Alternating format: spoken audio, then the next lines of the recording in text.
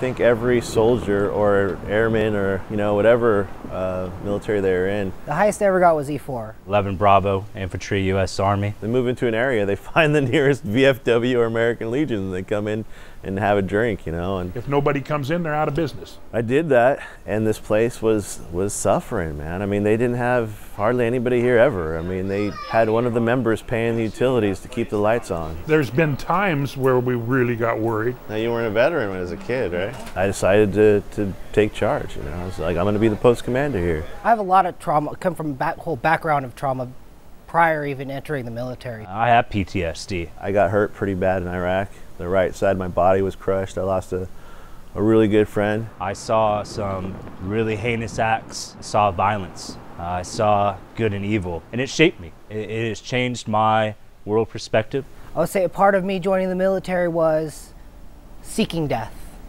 my own. You know, they're in pain, man. You jump out of the back of a deuce and a half and they start handing shotguns to everybody. For whatever reason, I feel safe here. That's the whole reason that I became the post commander here, is because I wanted to give people a place to go that's safe. I get to be a person here that I don't get to be in the rest of the world.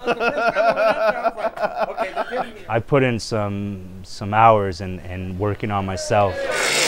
What this post offers me the opportunity to do is not do it alone. How you guys doing? No, yeah, it's like our church right here. I guess I'm the pastor.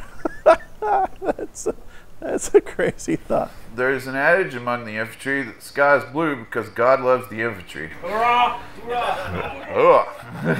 A safe place where people can come and get their stories out. This is where we survived and died, rejoiced and bled, formed bonds of brotherhood that could never be broken, and shed unapologetic tears for the ones that couldn't carry on any further. I was self-medicating with wine, beer, and whiskey, all to stop the pain. I'm able to check out of whatever's going on in my head, the fears, the anxiety of will my daughters remember me because I haven't seen them for 5 days, and I know that's silly, but you know, it's there.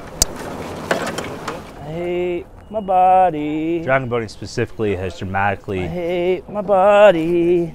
changed my outlooks. Yeah. Paddlers, prepare to start!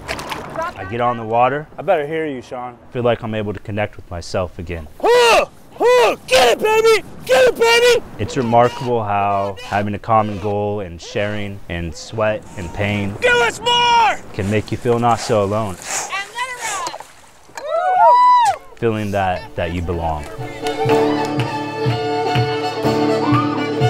I feel like I'm closer to most of these guys here than I am with most of my own family. I'm proud to know them. It's a big family. And, you know, I love these guys. American Legion, Post 134.